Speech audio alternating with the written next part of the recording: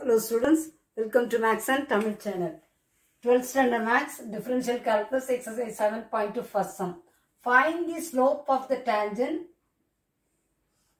to the following curve at the respective given points.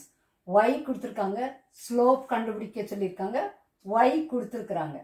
எப்பவுமே slopeனா m ன்னு சொல்லுவோம். m tan theta, m equal to tan theta ன்னு சொல்லுவோம். அதே நேரம் ஸ்லோப்பை எப்படி சொல்லலாம் dy by dx இதை மட்டும் தெரிஞ்சுக்கோங்க. mனா tan thetaன்னு சொல்லுவோம் when angle is given. அதே நேரம் m எப்படி சொல்லலாம் differentiate பண்ணா when y is given differentiate பண்ணாலும் அது என்னது m ன்னு சொல்லலாம். இப்போ m equal to dy by dx y dy by dx okay differentiating with respect to x x for 4x cube plus 2x square differentiate பண்ணா 4x 2x square differentiate பண்ணா 2x அப்புறம் 2 into 2x 4x minus x differentiate பண்ணா 1 at x equal to 1 ன்னு கொடுத்திருக்காங்க. அப்ப dy by dx at x equal to 1 னா x இருக்க இடத்துல நம்ம என்ன செய்யணும் 1 போடணும். 4 into 1 cube plus 4 into 1 minus 1 4 into 1 cube 4 4 into 1 4 minus 1 4 plus 4 8 8 minus 1 7 slope of the tangent 7. This is first subdivision உடைய answer. Second subdivision x equal to a cos cube t y equal to b sin cube t at t equal to pi by 2 ன்னு கொடுத்திருக்காங்க. இப்போ இதுல வந்து y மட்டும் கொடுத்திருந்தனால நம்ம என்ன செஞ்சிட்டோம் டைரக்டா dy by dx ன்னு கண்டுபிடிச்சிட்டோம். புரிஞ்சுட்டா?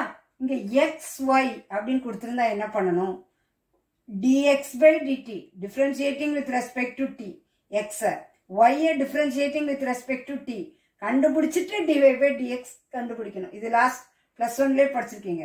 dx by dt a cos cube t differentiate பண்ணா 3 cos square t அப்புறம் cos t differentiate பண்ணா minus sin t ஓகேயா.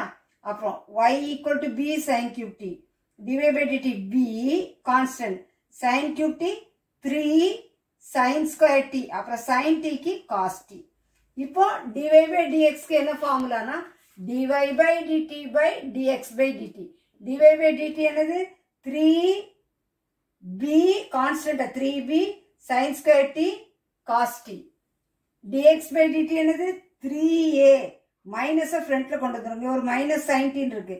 மைனஸ் ஃப்ரண்ட்ல கொண்டு வந்தா minus 3a cos square t sin t ன்னு வந்துச்சு. இப்போ 3 and 3 கேன்சல் ஆயிடுச்சு.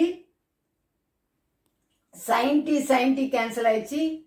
cos t கேன்சல் ஆயிடுச்சு. அப்ப நமக்கு என்ன இருக்கு minus b by a sin t by cos t. அப்ப minus b by a sin t by cos t tan t.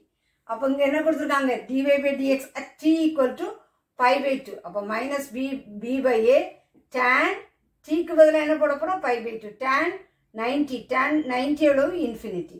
அப்ப slope of the tangent equal to infinity-ங்கிறது second subdivision உடைய answer. தெளிவா புரிஞ்சிருக்கும்னு நினைக்கிறேன். நீங்களும் practice பண்ணி பாருங்க. This channel helps you to get 100 marks-ங்கிறத மறந்துடாதீங்க. சேனலுக்கு subscribe பண்ணுங்க. தொடர்ந்து வீடியோஸ் கிடைக்க bell button-ஐ click பண்ணுங்க.